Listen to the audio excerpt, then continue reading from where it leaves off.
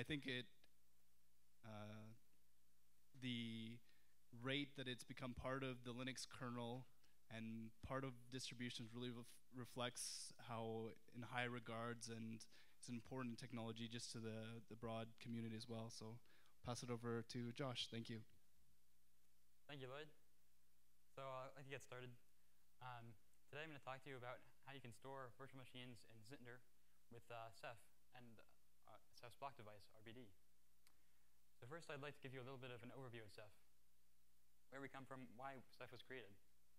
So if you look at the current state of storage, you can buy these gigantic storage appliances that you get your first petabyte, and it costs some bazillion number of dollars from some storage vendor, but then you're kind of stuck. What happens when you want to get your next petabyte, when you want to grow? Well, you're going to probably have to go back to the same vendor, and you're stuck with the same price, with the same old kind of system. You can't easily upgrade a single component of it. You can't add more RAM. And this is kind of odd because these systems are actually like computers these days. They're actually regular servers running Linux or some other common sort of operating system underneath. But you can't actually interact with them. When you encounter problems, or when you want to do something that they don't provide directly, there's really nowhere for you to go. You have to go directly to that single vendor. You're kind of locked in. So that's kind of the genesis of Ceph. In addition, we notice that when you have lots of these little spinning Rust record players in production, and you have millions and millions of them, they tend to fail quite often. If you have about 1 million disks, you'll expect to see about 55 disks fail every single day. That means you're going to have huge replacement rates. And when you're replacing things by buying a whole petabyte at once, it just doesn't scale. So that is where Ceph comes from. Ceph is designed for scalability, having no single point of failure, and it's entirely based on software, so you don't have to keep being locked into one single hardware vendor. And you can always upgrade and tweak it yourself. And it's designed to be self-managing as well. So whenever some part of the system goes down, when disks fail, and you're having hundreds or tens of disks fail every single day, you don't want to have to go and manually replace those yourself. You want a storage system that can handle that. Additionally, we like the system to be open source because we really believe that open source is the best way to grow a storage solution. It's really the best way to, in fact, the entire future of the storage industry lies in open source. Today, we're stuck with these giant proprietary chunks of storage, but these can be are really difficult to use and hard to grow. But open source really lets anyone take ownership of their storage and use their storage to its full potential. So here's a basic outline of Ceph. There are several different components. The most basic layer underlying everything is Rados, the object store. On top of that, there are several different interfaces you can interact with the object store. There's a POSIX-compliant file system. At the very top, there's a block device called RBD. There's a gateway, which provides a RESTful interface to the object store. Or there's just a direct library access. So let's talk a bit about how this object store works. On each storage node, you'll have many disks. And on top of each disk, you'll have some kind of file system. Just a regular Linux file system like ext4, Btrfs, or XFS, anything that supports extended attributes. And running on top of these file systems, you'll have an object storage daemon, or OSD. And each of these OSDs stores data in its local file system, but presents those files as objects. So when you go to interact with the cluster, you're talking through some native Ceph client, and you're interacting with all of the storage servers potentially at once. So you can leverage the full power of your cluster from a single application. So there are two basic types of daemons in Ceph. There are monitors, which maintain basic cluster status, like which nodes are up or down, how many nodes there are, where the data should be placed at this time. But they're not in the data path. They just maintain they maintain who is in the cluster. The object storage daemons, they're the ones that actually store the data and serve it. And they serve it directly to the clients. So clients will connect to the OSDs, write to them, have the data replicated by the OSDs automatically, and the OSDs deal with failure themselves, so they're intelligent. They detect failure among themselves with the gossip protocol, and they re-replicate data as needed to ensure strong consistency. So whenever something goes down, the OSDs will notice and determine exactly where data needs to go, so that it can be replicated to the proper number of replicas. So one problem that comes up with a gigantic distributed storage system when you have many, many servers is, how do you find your data? Well, one way to do it is to write it down somewhere in a lookup table. And every time your client goes to access the data, it has to know that data, go to the lookup table and see where the data is. Well, that's fine for small systems, but as you grow, maintaining this lookup table and making it consistent maintaining that consistent view throughout the system becomes more and more expensive. So one common thing that's done is just consistent hashing, which is where you say, okay, if it starts with F, my data goes in that bucket, and it's stored on these object storage daemons. And that is great, unless you have a whole bunch of objects that start with F. Then you have nothing else stored anywhere else. So this is what Ceph decided on, something called crush.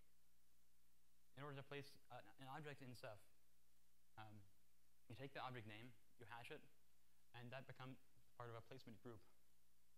And then you add as an input to the crush function this placement group, a cluster state, which your nodes are up or in, and a set of policies that define where your data is placed, like how many times replicated, and whether it's replicated across different racks or rows. So you put in an object name into crush, it gets hashed into a PG, and then these PGs, or placement groups, get placed on different OSDs. Now you'll notice that they're distributed pseudo-randomly. It's not like this OSD is an exact copy of this OSD. This placement group is a copy of this one, and this red guy over here is a copy of this one. So these aren't mirrored pairs or anything like that. One of the great benefits of crush is that because it's a pseudo-random placement algorithm that's stable, whenever you add more storage or remove a node, it migrates the minimal amount of data. So the placement algorithm is stable in that if a node goes down, the existing set of nodes will stay the same, but the one node that went down will be subtracted. And if you add a new node, the existing mappings will stay the same as well, with some small amount of rebalancing. Now, crush is pretty powerful. It allows you to define a variety of rules for how your data is placed. You can store one replica on really fast disks and use that to serve reads from. And you can store 3 other replicas on slower disks, where just for durability and reliability. So when a client goes to interact with the cluster, how does it know where objects are? Well, as you recall, monitors are maintaining this cluster state, and this includes a map of the cluster, what OSDs currently exist, and what the crush rules are. So that defines how to place data, and how to find data in the cluster. If a node goes down, for example, this OSD dies, the OSDs will notice and automatically re-replicate the placement groups. So this one was storing a yellow placement group and a red placement group. And the red placement group is re-replicated over here, and the yellow placement group is re-replicated over here in parallel. So recovery time is very short, because the entire cluster can recover in parallel from a given node going down. It's not like RAID, where you have to wait for an entire disk's worth of data to be shuffled onto one other disk. It's many disks in parallel recovering the state of the cluster, and making sure the data is up to date with the right number of copies. So when this OSD goes down, and the client goes to look for it, it will get a new updated map to the cluster based on the gossip protocol that the object storage daemons use to distribute it, and say, oh, now this data is stored on these OSDs. I'll go to them to grab that data. And if that node comes back up, because crush is stable, the data will go back to the original place it was.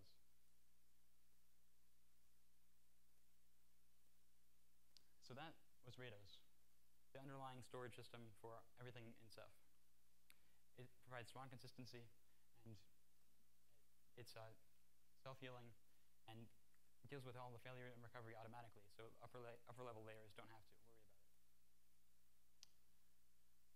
To interact with this Rados cluster, there's a few different methods. One is to use librados, which is a native library with bindings in C, C++, Python, Ruby, basically any language you can think of. Talk directly to all of the storage nodes. This also lets you leverage actual computing power in the storage nodes yourself. You can actually define custom functions that you can run on top of objects. For example, you could store an image as an object and run a function that generates a thumbnail of it on the storage node itself. In addition to these custom functions, you can actually define transactional semantics. So you can do a transaction where you do a read, modify, write cycle and implement all kinds of fancy things like locking or counters that only increment if a certain value is set to this number. Basically anything you want. On top of this low-level object abstraction, there's also a higher-level interface, the Rados gateway. The gateway sits on top of librados and exports a RESTful API that's compatible with S3 and Swift. So you can take your existing S3 or Swift clients and just run it against a Ceph cluster with Rados gateways in the way. You can have load balancers in front of them, and you can have a whole cluster of Rados gateways cooperatively serving these objects with strong consistency. So you always have read after write consistency. Another layer, which is right on top of Rados, a relatively thin one, is called RBD, or the Rados block device. And this is what's really useful for storing virtual machines. So the Rados block device sits on top of the Rados as well, but it has its own library called librd.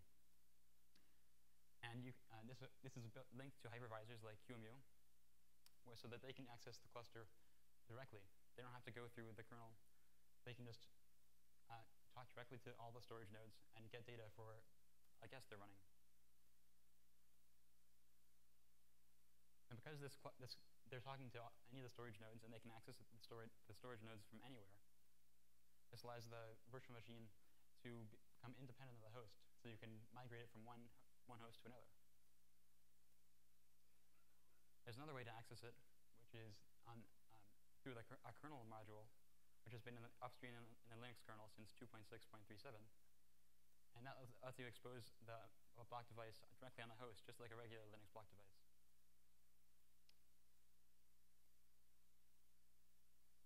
So these block devices are thin provisioned, and they're striped across Rados objects, so you get the performance of many, many spindles in one virtual disk. They also support advanced features like snapshots and cloning. And they let you decouple the host, or the virtual machine you're running, from the underlying storage it's using. Now suppose you want to run many virtual machines, which is usually the case. You don't ever want to run really one virtual machine that often.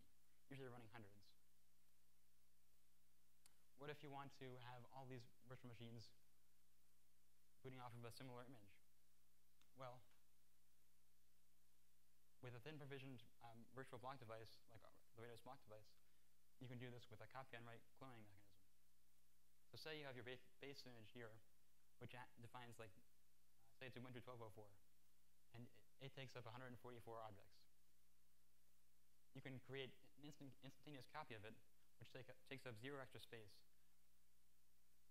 Then, when your virtual machine starts writing to this new block device, it will do a copy on write. So if you write to this block, it'll go back here, read it, and copy it up to the new block device.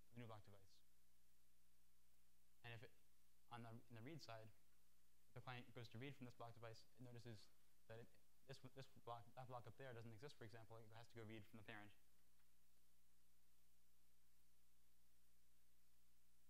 So how does this all relate to OpenStack? Well, one of the things that's been a problem in OpenStack is that there's no easy way to use block devices or advanced storage systems to back virtual machines. This is a picture of how virtual machines are typically created by default. You have Nova requesting an entire image from Glance over HTTP, downloading the image, storing it on a local disk, and then running the instance from that image on the local disk. Now, this is okay, but there's lots of benefits to be had from using a block storage system like Ceph. For one thing, block devices are persistent by default in OpenStack, so you can have a more familiar experience where you actually have data that, like in a database, that stays around when your instance dies. You can even shut down an instance and start up somewhere else. It also allows you to independently scale computational power and storage. You can have a giant storage network and a few compute nodes that leverage tons and tons of IOPS from that storage, or you can have many compute nodes accessing a small storage cluster because you don't need that much performance. You also get the ability to take advantage of efficient snapshots.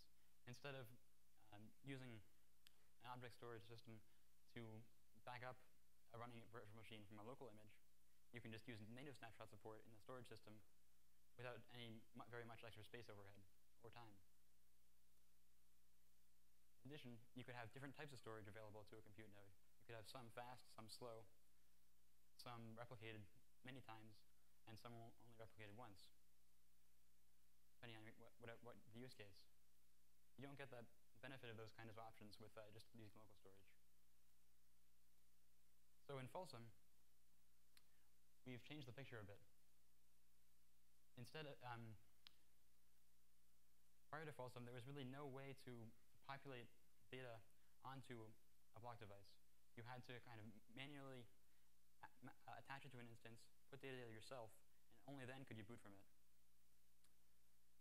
Now with Folsom, Cinder has learned how to talk to Glance, and Glance can respond back with a full copy of the data directly to Cinder, and Cinder can then write it to the backend storage system. And that's great. So now you can easily boot from that kind of volume. But it still involves a large copy of data from Glance to Cinder, which is really not necessary. There's been a storage backend in Glance since Diablo to store images or templates for VMs inside of Rados block devices. So in Folsom, if you have your Glance backed by the Rados block device, and you have your Cinder creating a new block device from that same image, Cinder will talk to Glance and ask it, where is this stored? And if Glance says, oh, this is stored in the same cluster that you're already using, Cinder can just create a copy and write clone of that existing image. And that allows you to have tons of new machines virtually almost instantly, using no extra storage and no extra time to copy all that data. This isn't quite perfect yet. There's still some enhancements to be made to make it more usable in Grizzly. Right now, this is you can do this from the command line or using the API directly, but it's not integrated into Horizon yet. So you can't do this from the GUI dashboard. But we have high hopes that this kind of use case where you're actually using an external system, storage system, to back your virtual machines will become much more common quite soon.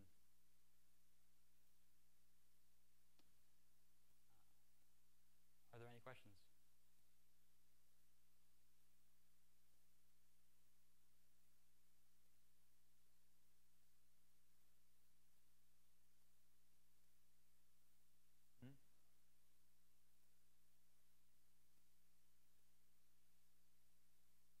So the question was, if you change your crush rules and you say you add some more fast storage, how does the crush system change the existing data?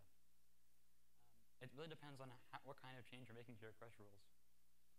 So one of the details I didn't go into yet was that Ceph has different pools of storage, and each pool has an associated crush rule set with it.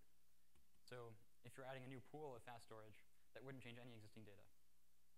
If you're changing If you're just adding some more nodes to an existing pool, it's just like adding any other nodes. Of course itself doesn't have a notion of fast or slow, although you can give different nodes different weights within a given pool.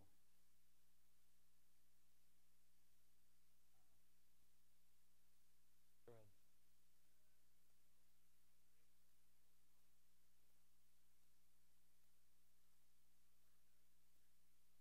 Yes.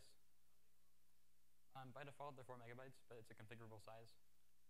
So you can make them 512K if you want more write performance for very small writes, or you can make them larger if you're doing much larger I/O.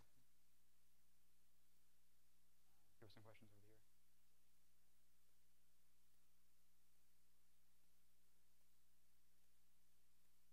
Right now, we don't. We might in the future, but we haven't really fully decided what the best way to do that would be. The question was, for the Rados gateway, do we interface with Keystone? And right now we don't. I mean, we're not sure what the best way to do that would be.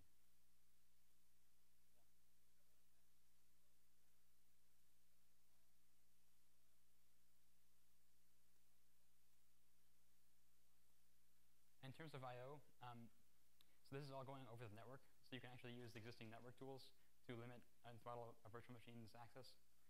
You can also, QEMU has integrated throttling for block devices itself, so you can use that as well. There are Ceph limits in addition to that, but usually you want to throttle the entire VM as opposed to an individual disk.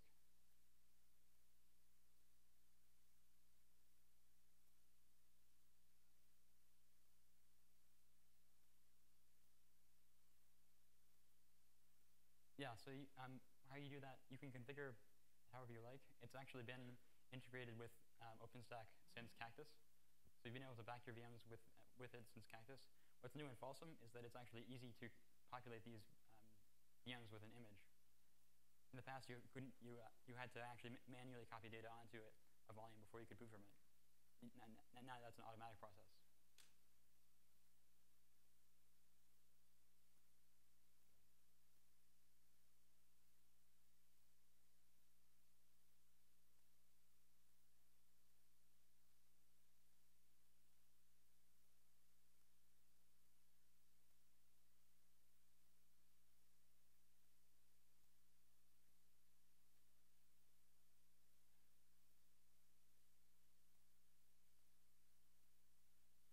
Yeah, so the question was, because Ceph is striping a block device over many objects with a block device, doesn't that turn sequential read-to-write into random read-to-write?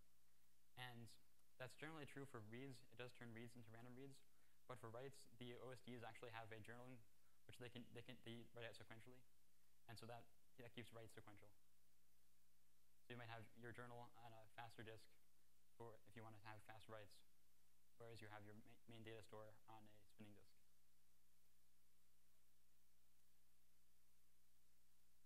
So for reads, there's actually client-side caching for the block device integrated with QEMU.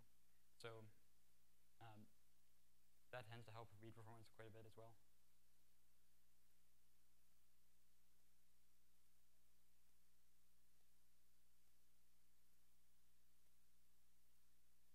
It really depends on what kind of I/O your application is doing. If you're doing large I/O, that will help a lot. If you're just doing 4K reads, that won't really help because you're hitting the same object.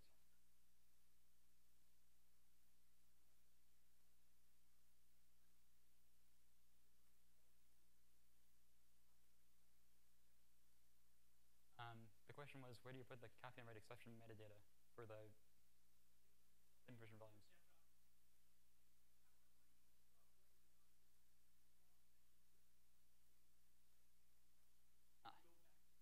So this is one of the things in Ceph.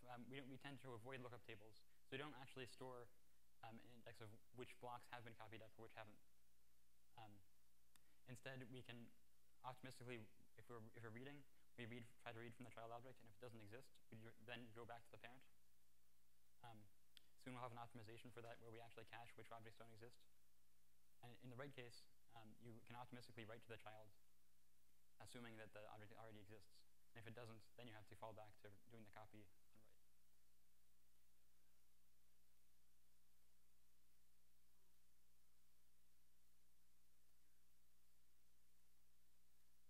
it's all handled in the librd layer, so the layer that lets you access block devices. Yeah.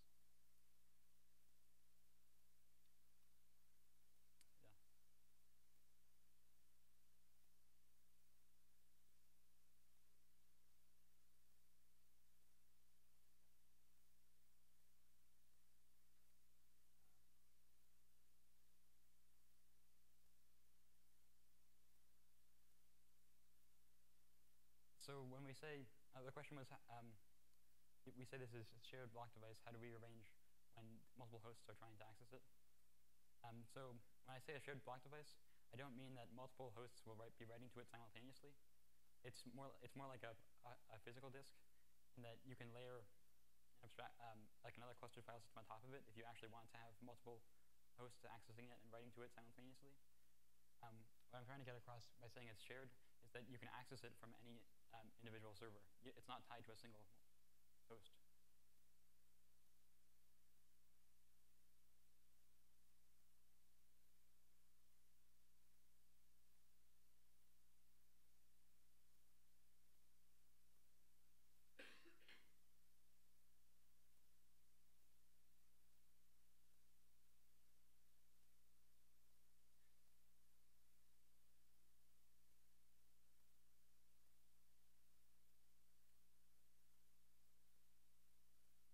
So, so I guess the question is whether we're doing mirroring or not. So, yeah, so when I say there's no mirroring, I mean an entire server is not, or an entire OSD is not an exact mirror of any other OSD, but the individual placement groups themselves are mirrored.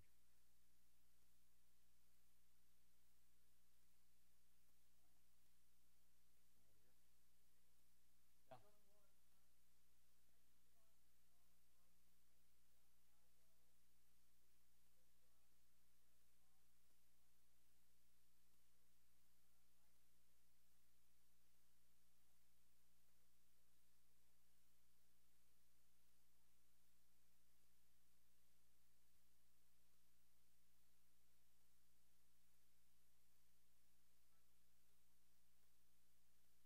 The question is how we tested it in large scale, and does it roll over? There's lots and lots of stuff going on. Well, the answer is that we've gotten tested many things at large scale. The Radish block device is the next one. Currently, DreamHost is running its Dream Object Service directly off of the Rados gateway, and its soon to be launched compute service is running off of Rados block devices.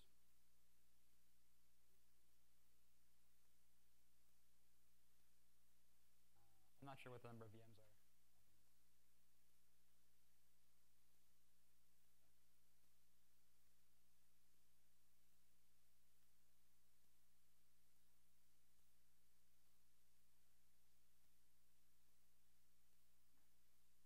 So right now, the question was, is there a way to have replicas that are offsite? And right now in Ceph, all replication within a cluster is synchronous. What you can do is you can create snapshots of block devices and create clones of them in an offsite pool, or you just copy them directly. And you can perform a flatten operation, which is basically performs the copy on write for all of the blocks. And that'll let you migrate data from one pool to an offsite pool, for example.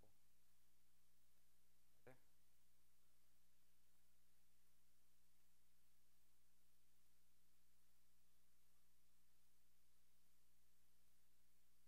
So the question was, what's the rate mix between metadata servers and OSDs?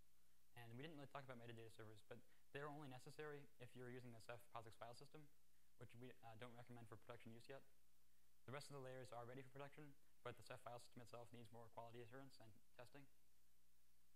In general, though, it depends on your workload. If you have lots and lots of metadata operations, you're going to need more metadata servers, but it's really independent. You can scale the metadata servers independently of your OSDs. The metadata servers are not in the data path there.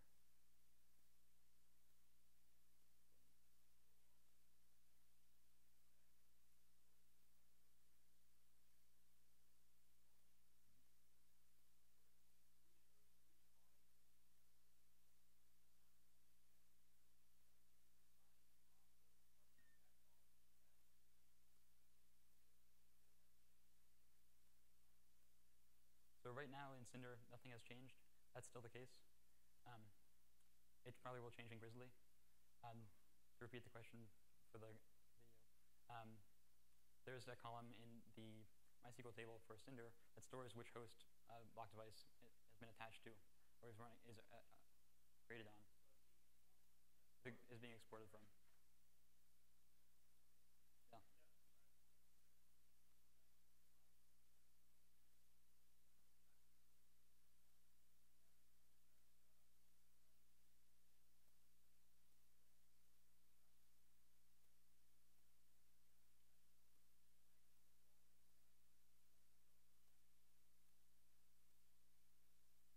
I'm sorry, could you repeat the question?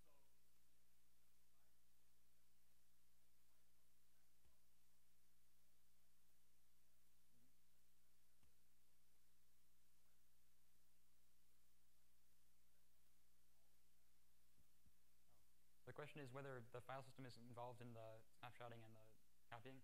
No, this is all about the block device itself. So you can snapshot block devices, and you can create clones of block devices. That optimization is all about creating a block device from an existing block device when you're storing your glance images on a block device.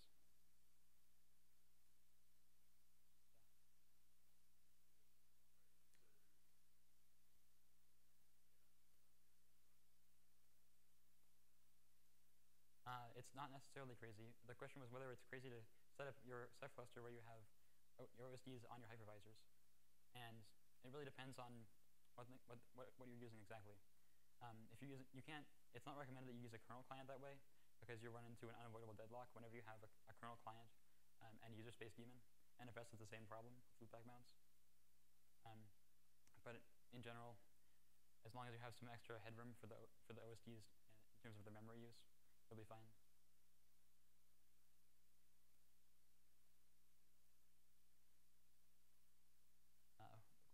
What is the requirement for memory for the OSDs?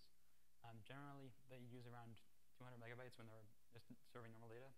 During recovery, when they're copying data around, they may use up to a gigabyte or two.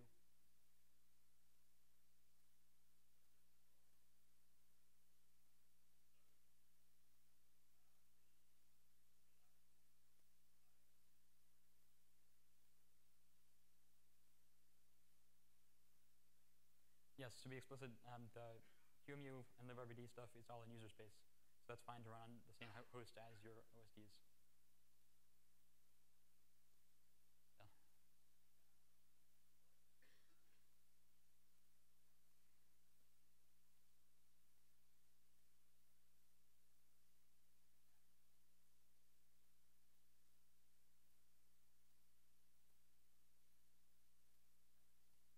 So the question was what's going on with the images being backed by volumes? And the answer is that Glance actually has had a backend to store these images on RBD, on the block devices, since Diablo. So Glance itself knows how to write to a block device.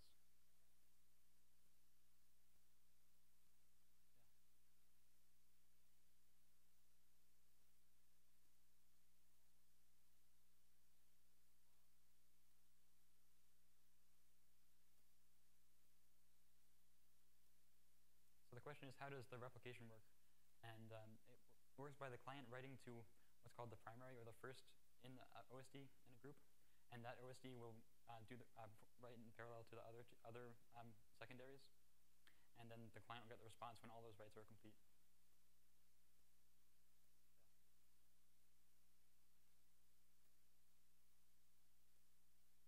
Yeah. So the question is, what is the monitor quorum, and what happens when it's lost? So the monitors maintain the cluster state, and they require a quorum, which means a majority of them to be available and connected to each other in order to make progress. That's so that Ceph can survive network partitions. If you have a network partition where there's no quorum, so there's say you have 5 monitors, and you have 2 in one place, 2 over here, and 1 over here, and none of these groups can talk to each other. Then your OSDs will still continue storing data, but they can't get any new cluster maps because the monitors can't generate new cluster maps without being in a quorum. So existing virtual machines will still continue to run, but if OSDs fail in that state, they won't get the new cluster map noticing that those OSDs have failed. So that's why you generally want to have your monitors spread across failure domains, so you can always have a majority of them around.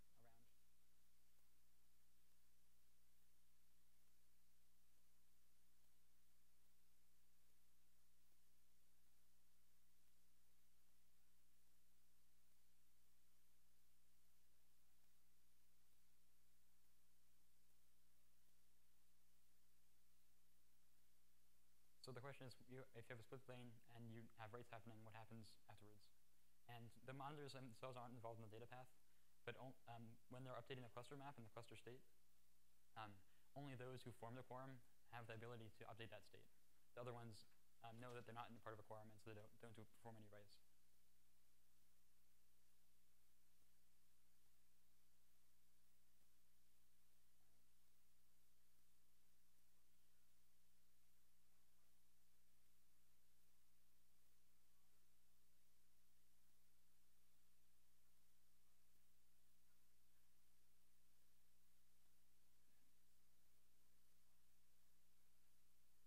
Okay, so the question is, how does the caching layer deal with things when the host is only writing, say, 4K? And there's a couple of things. One is that the fact that it's split into 4 megabyte chunks doesn't mean that you're always writing 4 megabyte chunks. Radius is actually a more powerful object store than like S3, for example. You can write any offset in an object, any length, and update anything in it. So think of 4K will only actually write out 4K to the disk, and the cache is well behaved, so it respects any flush requests that come in from the guest. If you don't want to respect flush requests, you can turn that, add the unsafe option to QEMU, which makes it not send any flushes down to the block device.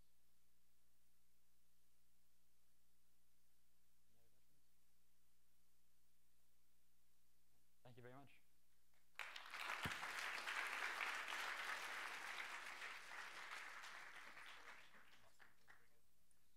Will be about 10 minutes till the next session is in here, and it's on heat orchestration within the cloud.